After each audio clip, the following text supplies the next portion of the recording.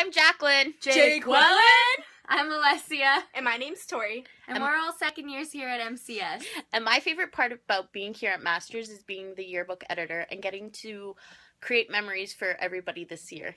One of my favorite things is the diversity in programs. I'm a children's ministry student, and that's a new program here at Masters, which we're super excited about. My favorite part about MCS is student leadership, which gives every student an opportunity to have a say and a voice in things that go on around here. And when you're not in class and not doing assignments... Or in a meeting. Also true. One of the things you can do is hang out in the dorms, which is where we are right now, and just hang out with the girls and have lots of fun. So, when you're here for Prodigy Days, please come up to us and say hi. We can't wait to meet you.